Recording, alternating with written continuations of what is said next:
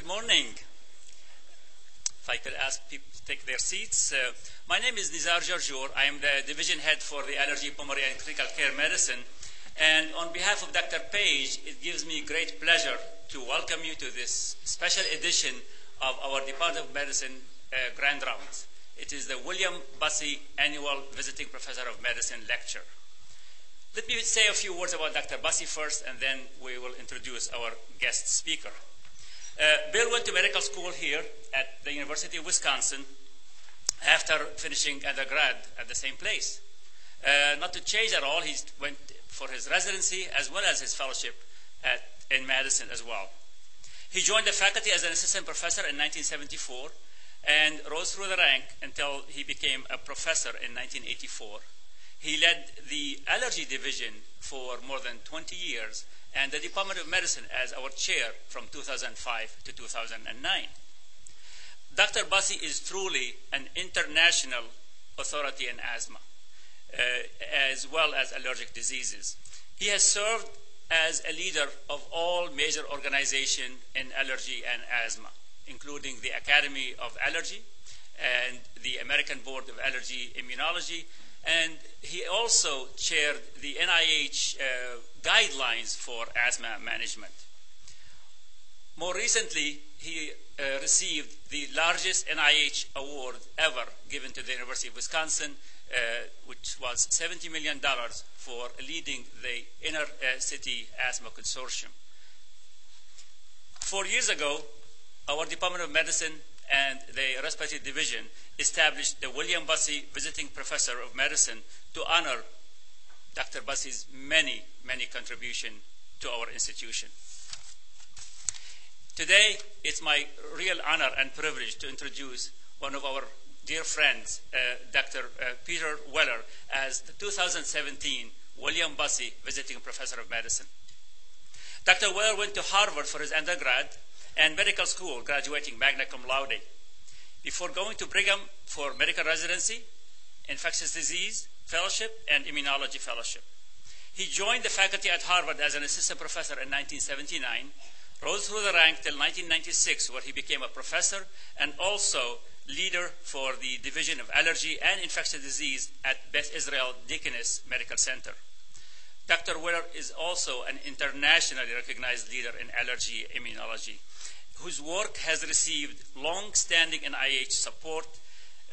He has focused his effort, his professional research effort, on understanding the basic mechanism for leukocyte and leukocyte biology, particularly the role of eosinophils, the cell that is near and dear to our hearts, particularly to Bill Bussey's heart, for those of you who know Bill and his research, but also to many of us here who were fortunate to receive a program project grant to study eosinophils. It also so happened that this week we have our program project grant external review committee, and also want to recognize Dr. Hirohito Kita, who's also in the audience from the Mayo Clinic, along with Dr. Peter Weller, who both of them are our external reviewers, and Dr. Jim Walter, who is the chair of pathology at Texas Southwestern, who's also one of our investigators on that eosinophil program project grant. Peter's work has been seminal, remarkable, and highly recognized. He has focused on the very basic understanding of eosinophils, the intracellular steps leading to activation of mediators that are very important for inflammation, and the role of eosinophil in host defense, particularly against parasitic infection. His recognition as an eosinophil superstar is only marked by him being the current president of the International Eosinophil Society. Dr. Weller, it's a great pleasure to have you here and introduce you as our visiting professor of medicine. Thank you very much for coming. It is my pleasure to present Dr. Weller with a plaque commemorating this lectureship. We could place it at the side here. Okay, let's take a picture afterward. So this says, presented to Professor Peter Weller, William Bussey, Visiting Professor of Medicine, University of Wisconsin, April 7, 2017. And not to forget the very fantastic title, The Eosinophil, Long Afoot But Not Effete. Welcome. Very good.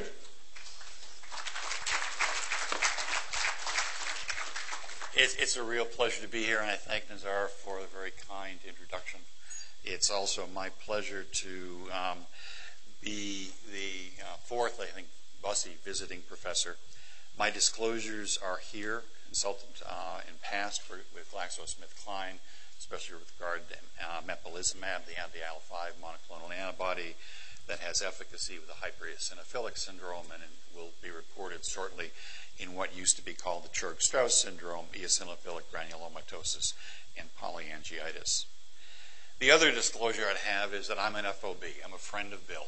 I have traveled with Bill because of our common interests in eosinophils, eosinophilic associated diseases, for many years. And I think that the university here should be especially grateful for all that Bill has done to this institution, and as Nazar shared with us at the beginning, all that he has done nationally and even internationally in advancing our understanding and our therapeutics for asthma and related pulmonary and other eosinophil-associated diseases.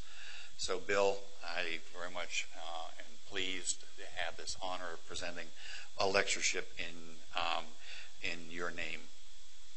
So what I'd like to do is go through with you some of the evolution in our understanding of eosinophils. This is clinical grand round, so that we will touch on some areas that are clinically pertinent, get into other areas that are beginning to help us understand some of the fundamentals, biology of eosinophils, and where eosinophils fit into the immune system and what are really innate immune cells. So the eosinophil early on was like the neutrophil, felt to be solely an end-stage cell produced in the marrow, terminally differentiated. The early thinking was these two cell types lacked the capacity for protein synthesis, which is not true. It was felt to be a granulocyte, which is true, and it was felt that clearly by dumping the entire contents of the granule, that's how the eosinophil functioned. Those granules are notable because they contain several cationic proteins, as mentioned here: major basic protein, eosinophil cationic protein, and eosinophil peroxidase. Some of our understanding of the eosinophil actually arose in the 1970s when Paul Beeson and his colleagues working at Oxford began to show that there was a thymic dependence of eosinophilia. And subsequent work then has really helped lead to an understanding that the eosinophilia mediated by this is a response of the adaptive immune system, that response of Th2 helper lymphocytes producing the cytokine interleukin-5. So the eosinophils are characteristic, quote, eosin living cells. That's the name, lover of eosin. They constitute, as we all know, 1 to 4% of peripheral blood in normal donors. And they're recognized predominantly in tissues associated with mucosal surfaces, including the GI tract, and that is in health. They have been implicated over the years in immune responses to helminthic parasites and in the immunopathogenesis of allergic diseases, especially asthma. And both of these responses were felt to be attributable to Th2 lymphocyte adaptive immunity. So if we start with a clinical consideration, my simple differential diagnosis of eosinophilia is worms, wheezes, and weird diseases. So we'll start with the worms. The protozoan parasites are not worms. They're unicellular organisms. The diseases caused by the protozoa do not elicit an augmented eosinophilia. Rather, it's the helminths, the true worms, the multicellular organisms that commonly elicit eosinophilia. There are a diversity of these, literally A to Z. But the one that I think that I would remind you that we really have to be aware of is Strongyloides stercoralis, causes the disease strongyloidiasis. Why? On the one hand, it can elicit varying degrees of eosinophilia, sometimes marginal, sometimes fluctuating. But the other major reason for paying attention to this parasite and helping to exclude it in treating a patient is that if the patient with latent or undiagnosed strongyloides is given corticosteroids, one can develop disseminated disease. So shown here is the life cycle of strongyloides. Infections start when the larvae enter the skin. So this can occur often with fecally contaminated soil. It could be seen in immigrants who are coming from areas of the world where sanitation is not great, others who have had soil exposure. What is unique about this helminth, unlike all others, is that it has this auto-infection cycle. That allows larvae, instead of passing out in the fecal stream, to internally reinfect. And that then allows the infection to literally persist for decades. So this can be encountered, say, in former veterans, military veterans who have served in various locales where they may have been exposed to fecally contaminated soil. The other issue with this auto-infection cycle is it becomes unbridled if we give the patient corticosteroids or if they develop this retroviral infection. As a consequence of that unbridling, large numbers of larvae then begin to go through this complex life cycle, and the larvae often take with them enteric gram-negative bacteria.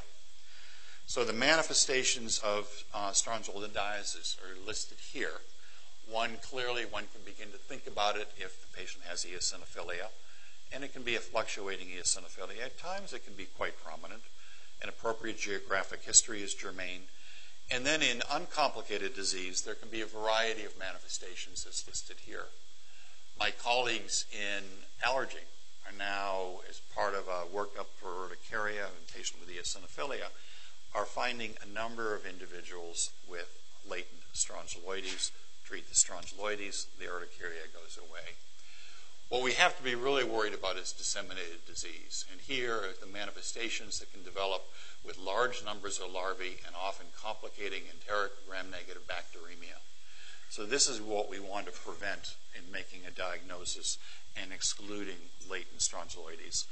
And as I've outlined here, fecal exams are not sensitive. There is an ELISA antibody serology that I've started using almost routinely in patients who might be harboring strongyloides, treating them as appropriate if the serology is positive with ivermectin. So the role of the eosinophil in response to parasites, and this goes back to the late Charles Janeway's immunobiology text in 2008, so less than a decade ago. And it was felt that eosinophils evolved to kill antibody-coated parasites.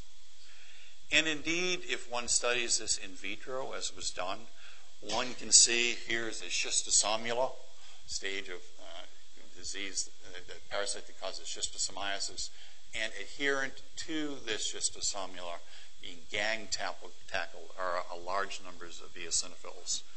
And the eosinophils can mediate binding to the parasite, their target, by complement or antibody-mediated mechanisms. They, quote, degranulate on the surface of the parasite. And some of the cationic proteins that I mentioned earlier that are in the granules are very effective in the test tube in killing the parasite. What about in vivo? Well, in humans, it's harder to sort out, though one might comment probably the commonest cause of eosinophilia globally is intestinal helminth infections, and eosinophils clearly are not totally effective in eradicating those, or they wouldn't be persisting. What about in mice? Well, as mouse models developed, it seemed to be easy. We can answer the question. We can infect mice that have increased numbers of eosinophils, so they're IL-5 transgenic mice, overproducing IL-5 that drives eosinophilia. Or conversely, we can infect mice that don't have eosinophils, that have had their eosinophils either depleted by antibody or by genetic mechanisms. And as I show here, this is a study of the parasite that causes schistosomiasis given to two different strains of genetically eosinophil-depleted mice. And the bottom line conclusion is, as I've summarized here, overall our data indicate that eosinophil ablation has no impact on traditional measures of disease in the S. mansoni infection model in mice. There are many other studies now, again mostly in mice, that fail to reveal a role for eosinophils as, quote, helminth toxic cells. So our understanding of the eosinophil as a cell that somehow uniquely evolved to kill parasites has to be tempered. The hypothesis is not yet proven. Moreover, helminths have evolved with their mammalian hosts over a period of time.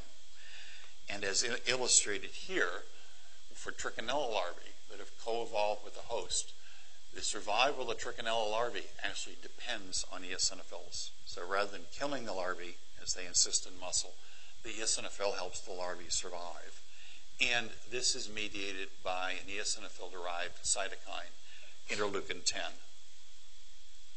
Sorry.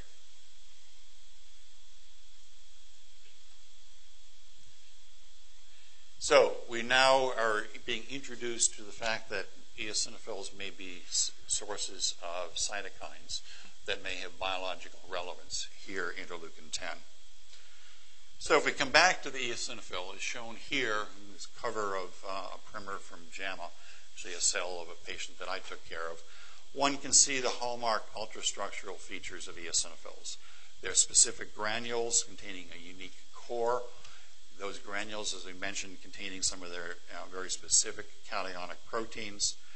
And then there's also an increasing recognition over a period of time that eosinophils contain multiple cytokines, and many of these are preformed and stored. So listed here are indeed some of the cytokines, and just some of them, there are more, that are recognized as coming from eosinophils, both human and mouse eosinophils.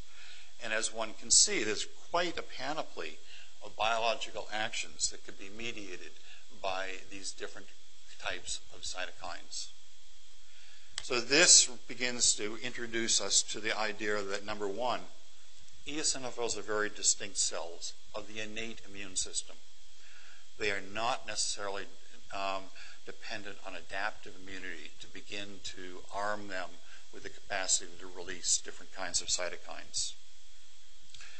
The other issue that we are being introduced to that I'll come back to is eosinophil-derived cytokines. Many of them are present preformed as proteins within eosinophils. This very much differentiates the eosinophil from some of the more common lymphocyte populations that have to be transcriptionally activated, have to start synthesizing new protein before they can release the signature cytokines associated with those lymphocytes. Not this cell. It shows up, it's got within its granules this panoply of cytokine proteins. And then finally, parsimony would suggest that the eosinophil secretion of the various cytokines has to be mediated by some selective mechanism. It makes no sense, sort of this bombs away approach that would release dozens of cytokines uniformly and simultaneously. This is data from my colleague Lisa Spencer, and this is part of the evidence that indeed human eosinophils contain preformed cytokines. And with cells isolated from 6 different normal donors, assaying for 7 different kinds of cytokines, one can see that for all 7 cytokines, there are preformed stores of these cytokines within eosinophils. Where are these cytokines stored?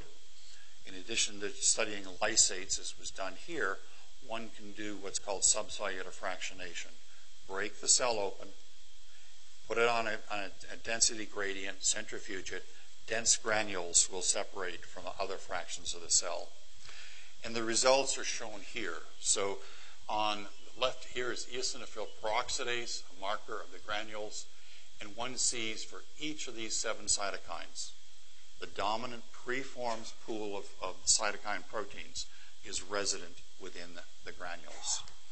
So again, as a cell of the innate immune system, it is showing up with this preformed content of varied cytokines with varying biological activities. These can be differentially released by mechanisms that we don't fully understand. And this is some representative data where cells were stimulated with TNF-alpha. Various cytokines are being assayed. And here IL-4 is coming out of the cells from 3 different donors. Interferon gamma also largely being released. Whereas if we stimulate the cells with a different stimulus, now IL-12, one begins to see a different pattern. IL-4 not as prominent. IL-13, again with 3 different donors, behaving all the same. now becoming a more major cytokine secreted by the eosinophils, along with interferon gamma. So there are mechanisms for differential release, and what are the mechanisms by which eosinophils, quote, degranulate?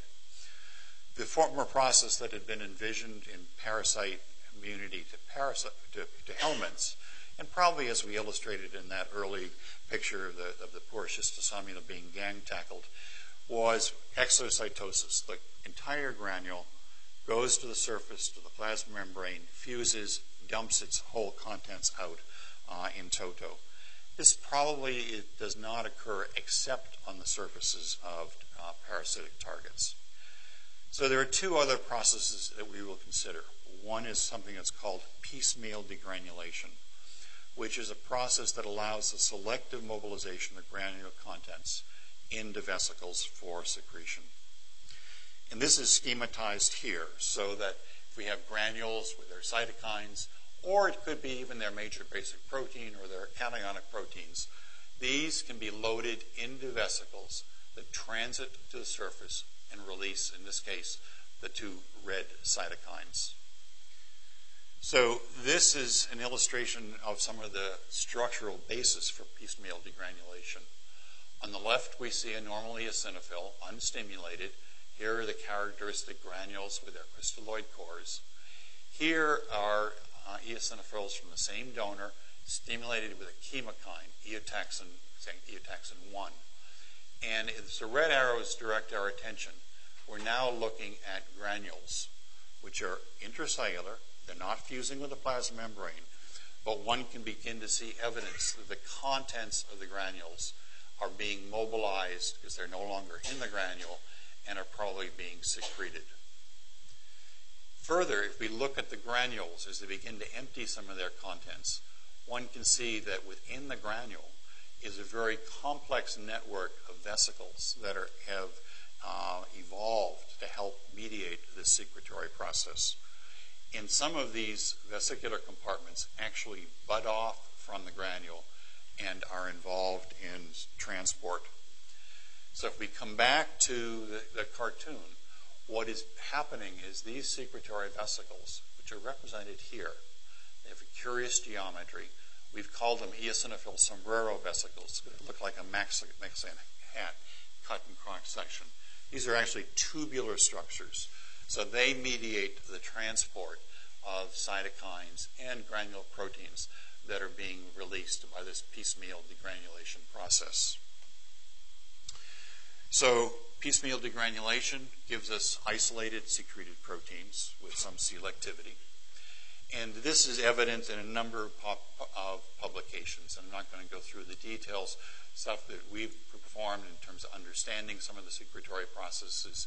Then companion studies, notably one from this institution early in 2007, and a follow-up study from our group in 2009, showing that eosinophils can indeed, human eosinophils can indeed release both Th1, Th2, and other cytokines. So another process of, quote, degranulation that we'll consider is a recognition that eosinophils can release, when they die, when they undergo cytolysis, they can release membrane-bound granules. This has been demonstrated for many years to occur in vivo. So on the left here are EM studies looking at the granules free in the skin. Here are some others at the light level, again seeing cell-free eosinophil granules, these red staining dots. And as I noted, this has been well recognized for many years. And this is a representative study which actually indicates that allergen-induced eosinophil cytolysis is the primary mechanism for granular release. In this study, they identified cells that were undergoing piecemeal degranulation. So here, the granules are inside the cell but emptying. And then there are free granules here, which these authors termed due to eosinophil cytolysis, and also found clusters of these free granules. So this is a process that is well recognized to occur in vivo. Why are we interested in that? We came back a couple of years ago and, in concert with some colleagues, such as Redwan Mokbel, asked the heretical question, could these intracellular organelles function extracellularly? And indeed they can. When one isolates them, they have receptors on their surface, including receptor, for instance, interferon gamma. When they bind their ligand on the surface, there's signal transduction pathways within the granule that will then lead to differential secretion of granule contents. So these are two of the papers that report on what I just mentioned, that eosinophilic granules function extracellularly as receptor-mediated secretory organelles. And some of the receptors that they express include receptors not only for cytokines such as interleukin gamma, but also for lipids, the cis-menyl leukotrienes. If one asks the question, can granules themselves differentially release cytokines? And the answer is yes. Here are isolated granules being stimulated with increasing concentrations of interferon gamma.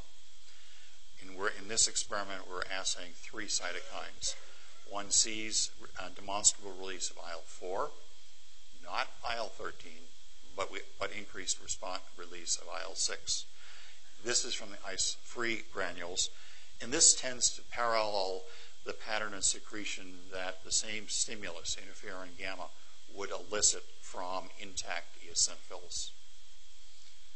So, to recapitulate, mechanisms of eosinophil granulation involve this process of piecemeal degranulation, and also potentially can involve the capacity of cell-free eosinophil granules released by cytolysis to function as secretion-competent organelles extracellularly. Now we're going to turn to some studies that are, revealing from what is called cytokine reporter mice. The cytokine reporter mice have been developed so that when a cell in a mouse is activated to start synthesizing a specific cytokine, that will be linked to the capacity of the cell to develop a fluorescent protein, such as green fluorescent protein. And one of the first cytokine reporter mice that were generated is something called forget mice. They are GFP IL-4 mice, and they identify eosinophils as well as other cells as sources of IL-4. There's also, using the same strategy, a recognition that another cytokine of pertinence to eosinophil, IL-5, that drives eosinophil production, is also being produced by not just Th2 cells, but this helps to identify a new population of cells, the innate immune cells, the ILC2 cells, that really are innate analogs of Th2 lymphocytes, in that ILC2 cells are sources of interleukin-5. So if we come back and look at some of the findings from the GFP IL-4 reporter mice, one surprising finding early on was that we could now begin to identify eosinophils in tissues that we really hadn't recognized in the past. So here's an eosinophil in adipose tissue. In all of the major texts on where eosinophils are found, nobody mentions adipose tissue. There's the lungs, there's the GI tract, etc., mucosal surfaces, but not the adipose tissue. And using these GFP IL-4 reporter mice, one could assay the percentage of cells in the adipose tissue which were eosinophils and expressing IL-4. And as shown on the right here, almost 90% of the IL-4 GFP positive cells were eosinophils. So what is the import of that? And this has led to a recognition that eosinophils have roles in affecting glucose metabolism. So eosinophils are the major IL-4 expressing cells in white adipose tissues in mice, and in their absence, AAMC's alternatively active macrophages are greatly attenuated. Importantly, mice fed on a high-fat diet developed increased body fat, impaired glucose tolerance, and insulin resistance if they didn't have the eosinophils present. So here is a recognition of an activity mediated by an eosinophil cytokine, IL-4, acting in a tissue that we really hadn't paid attention to before, at least as eosinophil-focused individuals. and having an impact on glucose metabolism. It's also, I think, illustrative if one goes back to the eosinophil deficient mice. Nobody recognized when these mice were housed in standard animal care facilities, given standard diet, that there was a phenotype associated with it. So until these mice were essentially challenged by putting them on a high-fat diet, one didn't recognize that there was an impairment. Eosinophil IL-4, eosinophil-derived IL-4, has also been implicated in a number of tissue repair processes, and I illustrate one of them here, where eosinophils secreting IL-4 will facilitate experimental regeneration of the liver, again in mice. There are other activities that were heretofore unappreciated. This is now looking not at IL-4, but at two other eosinophil-derived cytokines, which are important for the maintenance of plasma cells in the bone marrow. And those two secreted proteins, one is interleukin-6, the other is something that's called APRIL, which is a proliferation-inducing ligand. And then finally, again, we were revealing activities of eosinophils based on their capacity to release their cytokines. So eosinophils orchestrate cancer rejection in this experiment by normalizing tumor vessels and enhancing infiltration of CD8 positive T cells. And they're doing that by secreting chemoattractants that guide and attract the T cells in. So, if in this cartoon that's prepared by my colleague Lisa Spencer begins to try to capture, eosinophils have, by dint of their capacity to release not only their granule proteins, but specifically all of these varied cytokines, and all of these are established to be coming from within eosinophils. These cytokines, when they're released, can affect aspects of immunity, cellular and humoral, but specifically also tissue repair, metabolism, as we just illustrated, elements of development. So eosinophils are important for early mammary gland development, as well as the interactions with other cells. So we then are faced, if we come back to our clinical focus, we mentioned at the beginning worms, wheezes, and weird diseases. Wheezes would include asthma, clearly, and some of the weird diseases include some of the eosinophilic syndromes.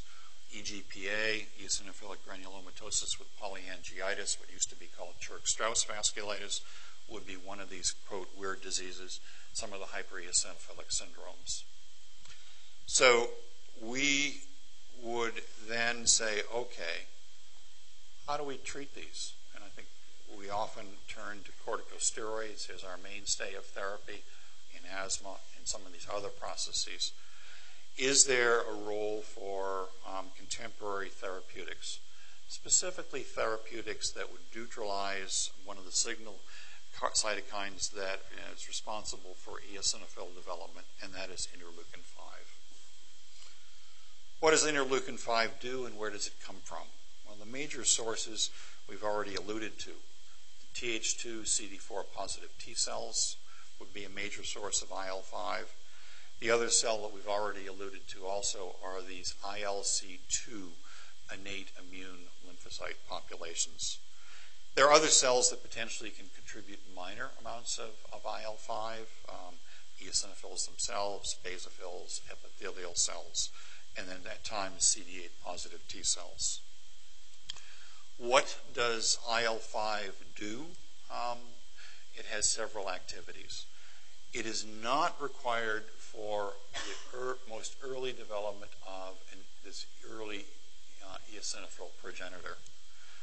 But it is involved in promoting the maturation of the progenitor into a more mature cell. So that's one of the activities. Another is it acts to release mature eosinophils that are stored within the bone marrow. So within our bone marrow, once eosinophils are produced, there is a pool of mature cells ready to be mobilized, and it is interleukin-5 that will release these and allow them to circulate into the blood. Importantly, IL-5 also sustains the viability of mature eosinophils and augments their eosinophil functions. So as we begin to think clinically of those eosinophilic diseases, the weird diseases, the wheezes, the asthma involving the lungs, or some of the varied eosinophilic diseases that can involve different aspects of the GI tract, it's appropriate, as has been done, to question whether neutralizing IL-5 with newer therapeutics may be beneficial therapeutically and may have an effect in sort of sparing patients from needing corticosteroids. So there are 2 anti-IL-5 therapeutics that are currently FDA approved, at least for eosinophilic phenotype asthma: mepolizumab and resilizumab. And both of these act by binding to IL-5 itself. So by binding to IL-5, it neutralizes the activity of IL-5. So those are 2 agents that are available currently for the FDA-approved indications. For mepolizumab, at least, there is efficacy data published with some of the, quote, weird diseases that neutralizing IL-5 may be effective. This is true in the hypereosinophilic syndrome, a study that we contributed to a couple of years ago in the New England Journal. And then there's more recent data with regard to this EGPA, Churg-Strauss syndrome type of vasculitis, that administering mepolizumab to those subjects also can be effective in reducing clinical exacerbations. In the Churg-Strauss syndrome, those exacerbations are often flares of asthma, sinus disease, so the sinopulmonary flares, and also allowing those patients to taper or at times even get off their corticosteroids. So these are 2 promising therapeutics that clearly are being in clinical practice now for forms of asthma and may have broader indications for some of the other eosinophilic diseases. There's a third monoclonal antibody, benralizumab, which has a different mechanism of action. Again, it aims to neutralize IL-5, but it does it not by binding to IL-5, but by binding to the IL-5 receptor. So if it binds to the IL-5 receptor, number one, IL-5 can't come in and bind to its receptor. So if IL-5 is present, it's essentially functionally neutralized. IL-5 is still present, but it just cannot activate its required receptor. The other property of this antibody, though, is when it binds to the IL-5 receptor, it can initiate antibody-dependent cellular cytotoxicity. So, in one hand, it promises actually maybe to even be more effective in helping to destroy the offending eosinophil. This destruction process is not inflammatory. It's anti-inflammatory, so we don't have to worry about the consequences of that. But one of the things I would close with is, do we have to worry about other consequences? As we talked about the roles of eosinophils in innate immunity and the diverse numbers of cytokines that they can release that govern different processes, do we risk destroying those eosinophils that probably have beneficial effects in normal homeostasis with this approach? Do we want to put those cells at risk, or other cells that might be expressing the IL-5 receptor alpha? Right now, there's some clinical practice with benralizumab, which would indicate that it's safe and effective. But I think that as I close the grand rounds, as clinicians, I think we have to be cognizant that, at least hypothetically, there may be potential side effects to this kind of a strategy, which puts cells that express the IL-5 receptor at risk of being destroyed. And just as those eosinophil deficient mice that were where IL-4 coming out of the eosinophil was activating alternative active macrophages and affecting glucose metabolism, those mice seemed fine. until they were given high-fat diet. Do we have to start paying attention to Americans with high-fat diets to find out that they, too, are suffering untoward consequences of benralizumab? I don't know. But I think collectively it's going to be, default to us as clinicians to be cognizant of potential subtle side effects that if they were to develop, and it's not by no means certain that they will. It's a hypothetical concern. So, I will close with that hypothetical concern and again, reiterate that I think our understanding of the eosinophil has come a long way. Understanding how it degranulates is important, but also a recognition, as schematized here, of the diversity of cytokines that this cell of the innate immune system is capable of releasing, and of the panoply of different host responses that can be mediated by eosinophils. There are no humans with bona fide absences of eosinophils that have been reported in a contemporary literature where one could really ascertain an absence of eosinophils, which would suggest that eosinophils have critical functions in health. So I will close with that and gratefully acknowledge a number of folks that have worked along with us over the years in our studies of eosinophil biology. So thank you very much for your attention.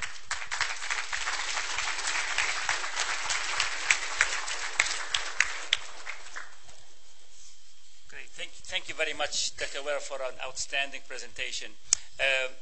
We now can take questions.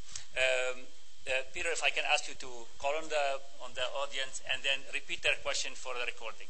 Very good. Please.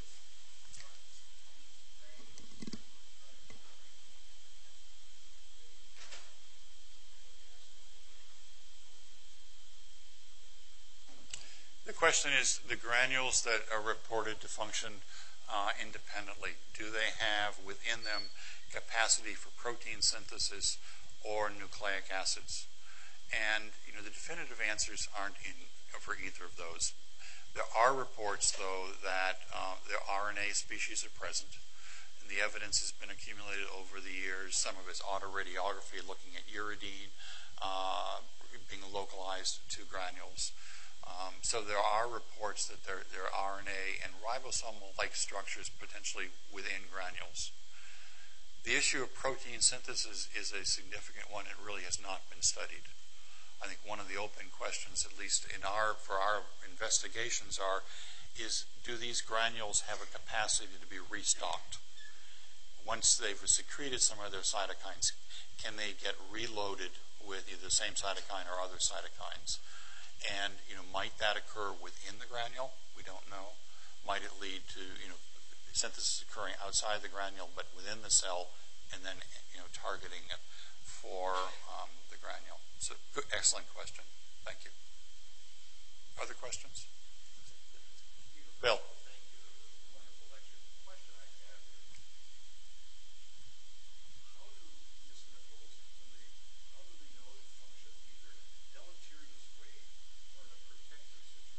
For example, for an asthma, we find that they're elevated in some people, and it's worsening the disease. Is it the environment in which they're living that's associated with this? And the second question comes up is, if it does contribute to the disease, is it because of its ability to cause inflammation or immune regulation? So the questions that Dr. Bussey asks are major questions. One is, how does a poor eosinophil get instructed to do what it does?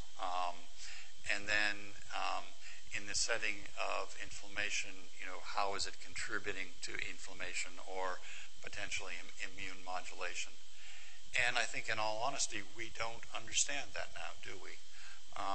We know from work from the lab here as well as our own lab that with specific stimuli, there can be selective release of panels of cytokines. And they're not intuitively obvious. So you stimulate with a Th2 agonist, you don't get Th2 cytokines out. You get Th1, you get immunomodulatory. My guess would be that we have much more to learn in terms of the milieu in which an eosinophil resides, and that it probably receives a multitude of signals coming in from the extracellular matrix, from lipid mediators, from other cytokines, from cell-cell interactions, and that somehow in a combinatorial process, that begins to dictate what is being secreted from an eosinophil. With regard to, when it gets involved in an inflammatory response, there are clearly mechanisms that, on the one hand, lead to the recruitment of larger numbers of eosinophils, whether it be into the airway or the tissues in asthma. Something is leading to a greater number of eosinophils. That's different from the adipose tissue. We don't have, an eosinophil-associated adipocytitis so I think that's part of it is for some of the diseases, there's augmented recruitment.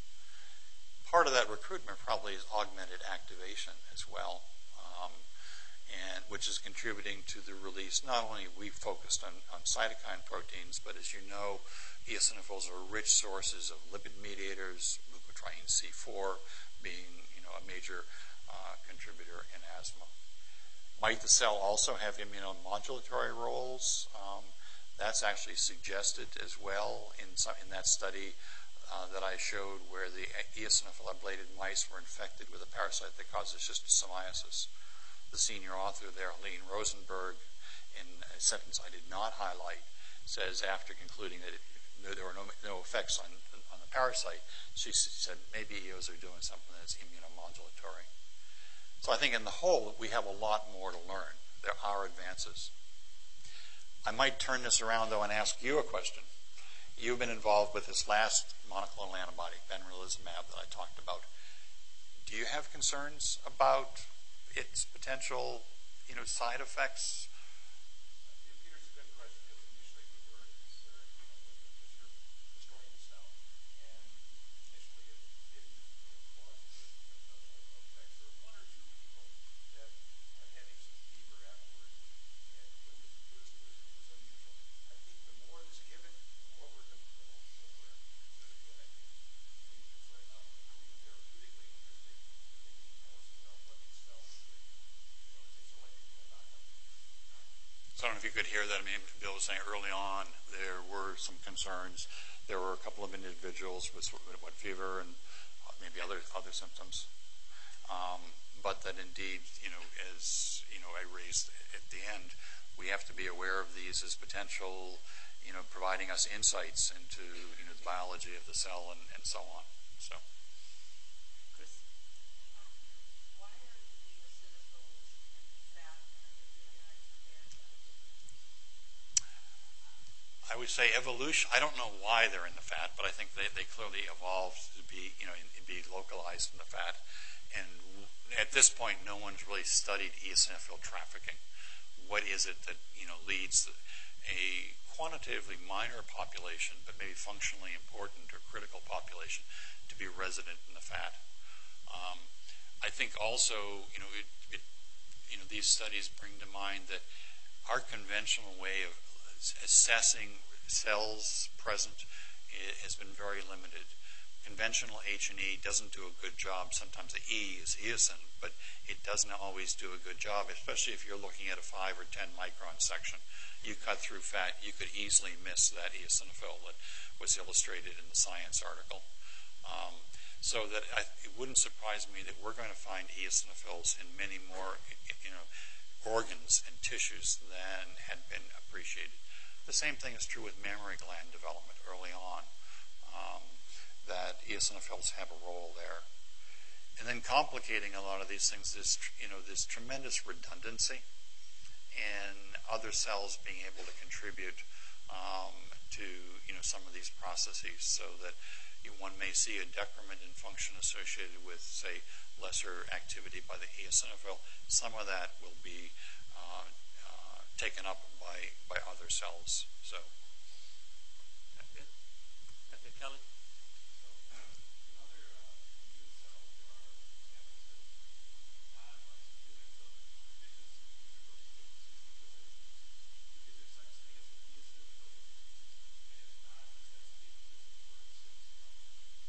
So the question comes back to, are there humans that lack eosinophils. And we actually published a paper, several of us, looking at the handful of individuals that have been reported to nominally lack eosinophils.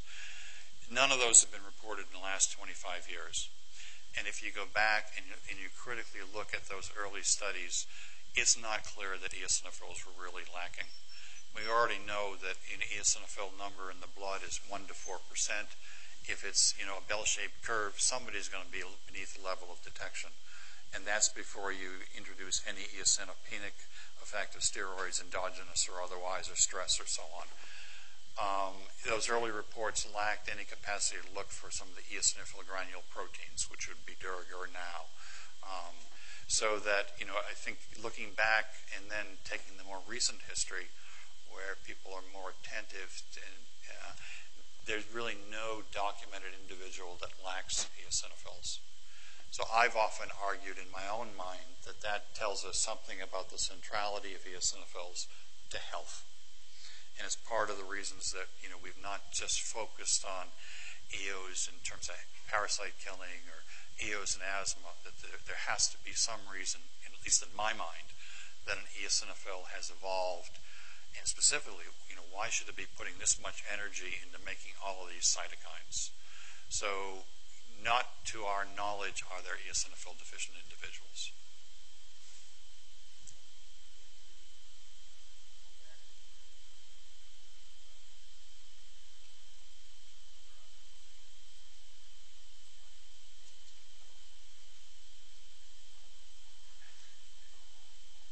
So the question is, can you go back in evolution and look at what we started essentially when the eosinophils began to evolve? You can do it.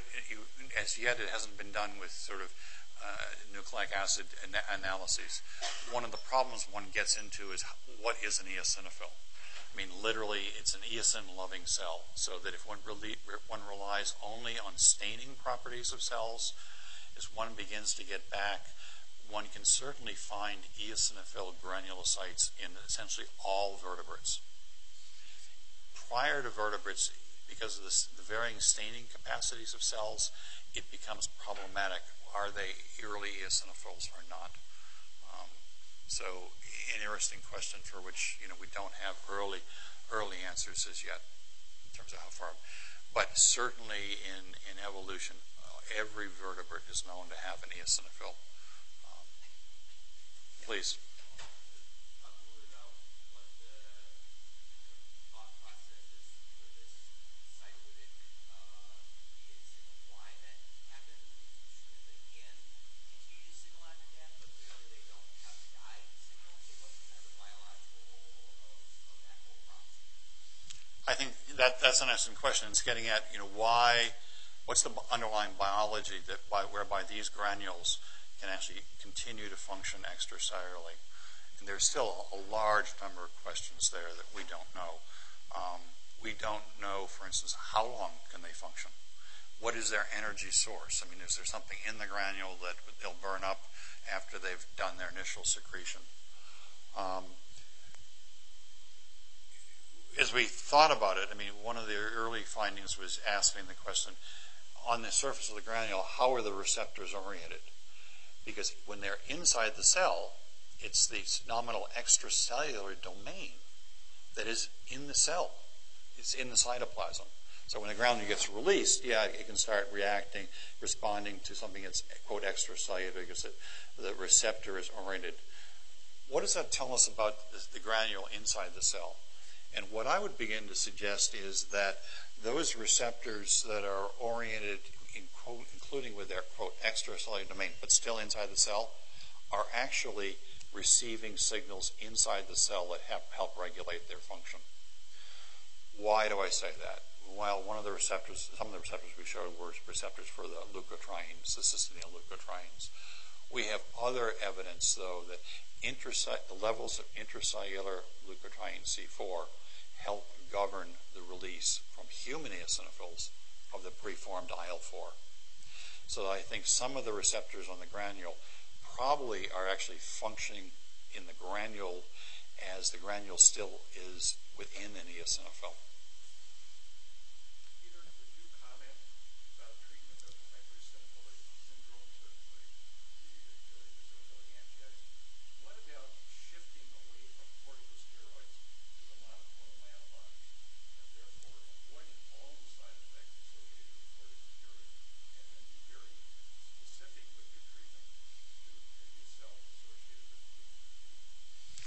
So, again, Dr. Bussey's question is asking my comments on shifting away from a reliance on corticosteroids for the treatment of a variety of eosinophil-associated diseases to, say, the anti-IL-5 therapeutics that are, probably much more targeted in terms of helping to regulate eosinophil recruitment and function.